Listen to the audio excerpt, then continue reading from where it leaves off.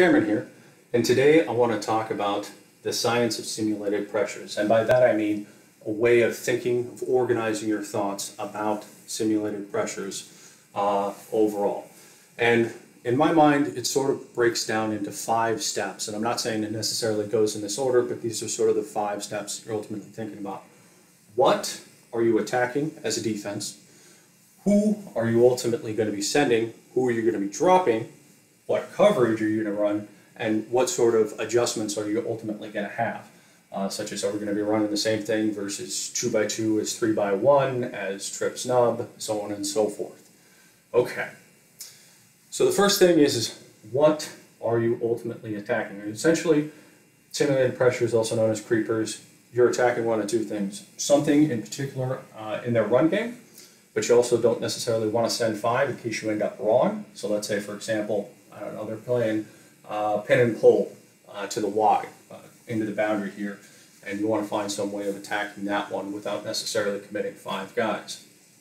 Okay, that's a classic example of what you're identifying exactly what you're attacking.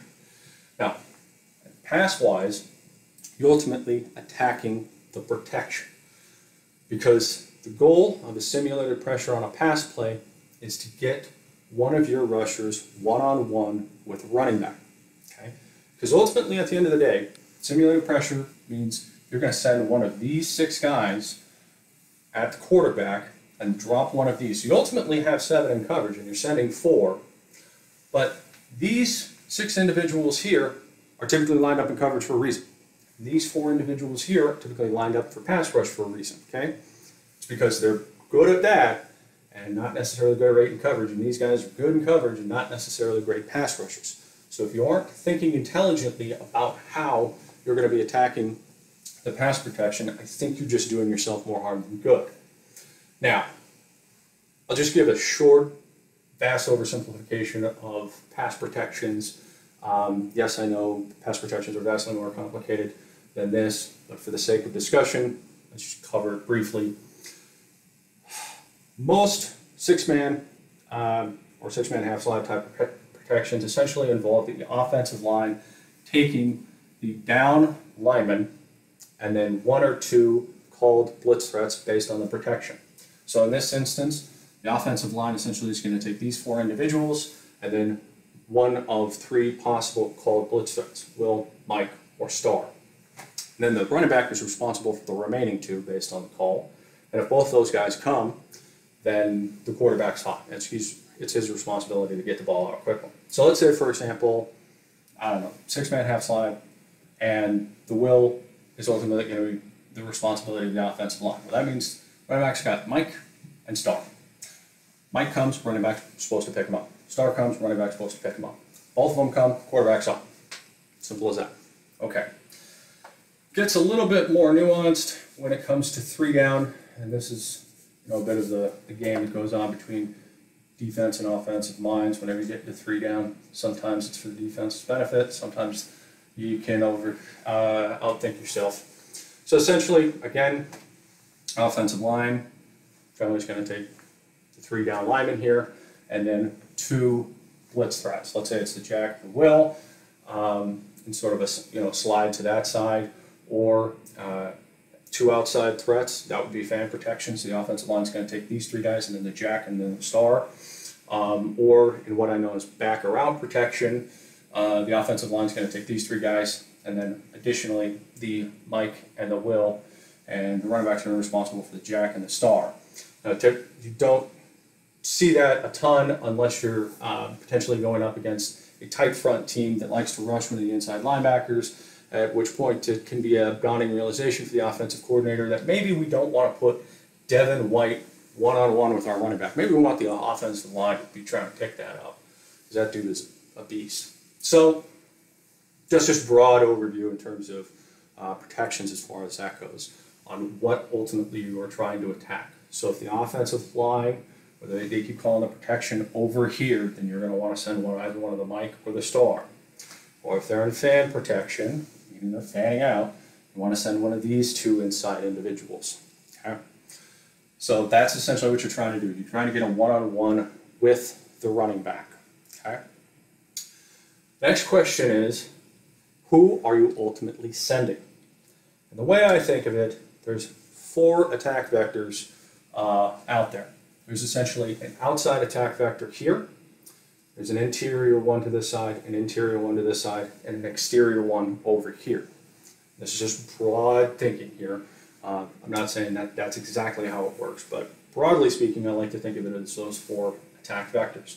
So for this outside vector over here, you have one of 3 individuals who can go rush that spot. You got the Mike, you got the Star, you got the strong safety. Typically, you're not going to have the field corner go unless Z's compressed, but that would be more of a check, and that's not a call.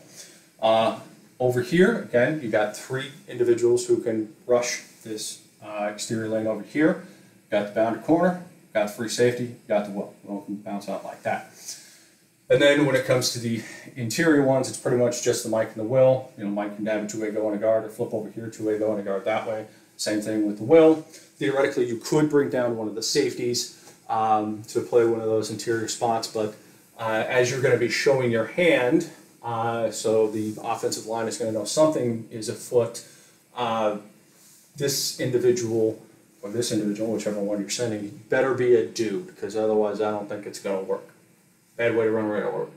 So, one sort of point I have to make here, and this is just part of my own thoughts after watching tons of different simulated pressures, is that you want to make sure that at the time of the snap, whoever you're ultimately sending is no more than 10 yards from the quarterback. Essentially, a lot of the time what you're trying to do on a simulated pressure is force the ball out of the quarterback's hands in less than 2.5 seconds.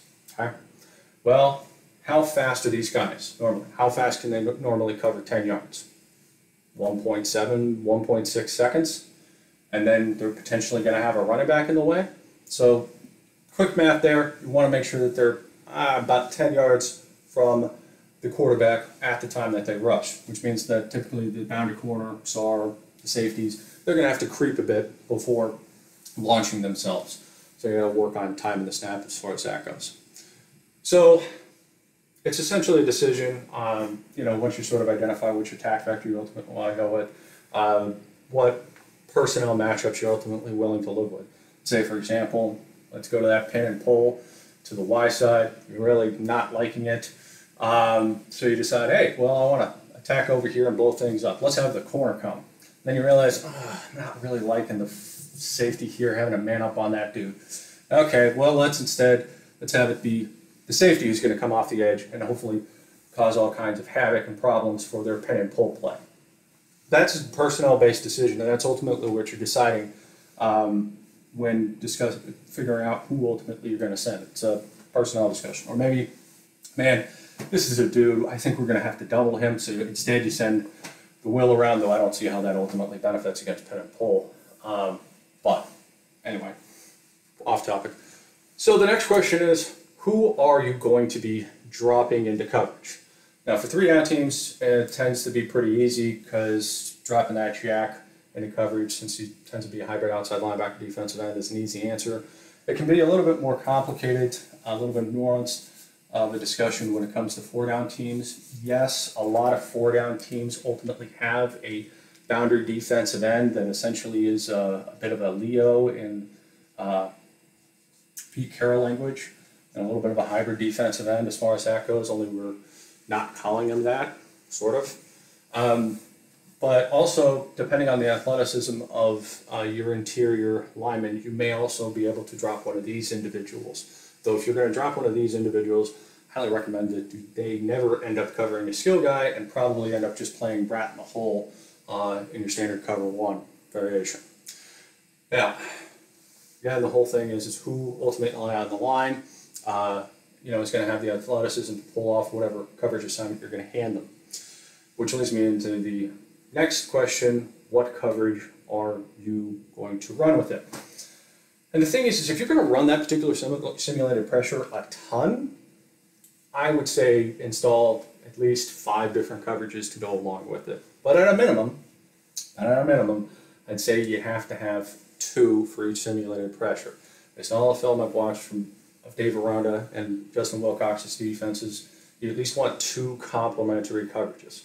So let's say, for example, we're going to send the Star, we're going to drop best boundary defensive end. Most common simulated pressure in all of college football and in any particularly close. You can put all the defensive cognoscenti from Wilcox, Ronda, Saban, Kirby. You can throw in Pruitt, all those guys. You all stuff them into a room and say, come up with plays you guys all agree on. I guarantee it. This right here is going to be one of them. Most common one in all of college football, swear. So let's say your base one that you want to run with is cover 3. So essentially, he's going to go. He's going to come down and be the curl flat player. He's going to drop, be curl flat. This guy's going to play deep middle. Okay, well, the offense eventually is going to figure you out. And so they're going to start running, let's say, quick outs over here. And this strong safety, there's no chance on he's going to be able to cover that quick out coming from way over here. So you need to put in some sort of complement to go with whatever your base coverage ultimately is. So, for example, cover 2 or a form of 2 read would be just great here. Hey, if they're going to try to give us quick stuff on the outside, let's blow that stuff up, let's say using cover 2. So whichever, for every single one you have, I think you need at a minimum 2. Like one is your base and then another as a complement based on what the offense is ultimately giving you. But also I think if you're going to run a particular simulated pressure a ton, let's say you're just enamored with sending the star off the edge, I would recommend installing more than 2 because of the amount of stuff offense can do to screw with you. This last sort of thing is adjustments. So what sort of adjustments are we going to ultimately build in based on the offense's formation? So let's use a Kirby Smart example because I think that's always a good place to start. Kirby's pretty darn good. So let's say they're going to go in their standard tight front because, boy, do they love tight front down there in Athens. All right. So we're going to run sort of a simulated pressure, but hey, this is the base way we kind of want to handle it. We don't necessarily want to rush the jack. We kind of want to give them a little bit more problems. So we're going to send the will here on a 2-way go, and then ultimately play, let's say, base quarters here and base quarters over here. That's sort of our simulated pressure that we're going to run for here. But then the offense has got to mess with your plans, and then just decide to go 3-by-1. And then they also got the running back to the same side. And so you're looking at that and going, man, I'm not really liking how this is going to all work out. The will rushing here. We're essentially just wasting this jack. I mean, he's not really going to be doing much of anything if we sort of have him hang out there like that. So you instead say, okay, let's send the star. And he's going to be that 4th rusher, and then we're going to roll into a form of cover 3 that way. Or it's essentially going to be cover 3, but you'll have this jack buzz underneath the X, and then this guy will play deep third, something to that effect. Well, that's what I mean by adjustments, is essentially if the offense changes formation, gives you a different look, and your original planned simulated pressure, the way you wanted to go about attacking it, is no longer available, that you have sort of built-in adjustments to go along with it. And if you're actually doing a pretty decent job with those adjustments, I think you can really compress your number of simulated pressures down considerably, because essentially all you're doing is saying, hey, when we get this type of look here, this is what we ultimately want to do. So it becomes this very automatic sort of check type system, and you might be able to survive with just 6 simulated pressures. You're good, because it'll change, it'll adapt based on ultimately what you're getting from the offense. So that's how I think of sort of organize in my head how to think about simulated pressures, how to go about designing them for what we're ultimately going up against. And those steps essentially are, what are you attacking, who are you sending, who are you dropping, what coverage are you going to run, and then are there going to be any sort of specific adjustments to go along with it. As always, I hope you found this enjoyable and informative.